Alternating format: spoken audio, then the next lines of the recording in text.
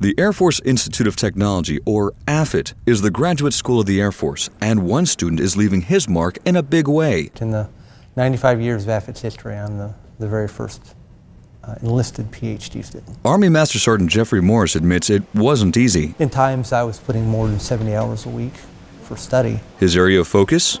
Quantum cryptography. Did a lot of study in the field of quantum mechanics and quantum information systems. And with that intense workload, he found ways to stay focused and march on. It's a mountain, but there's ridges on that mountain that you have to get up and over to finally get to the top.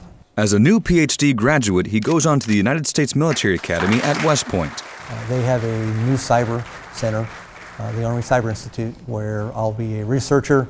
I'll also be a professor teaching classes in the computer science department, and I'll also be there filling their first sergeant major position. Reporting from Wright-Patterson Air Force Base, I'm James Truitt.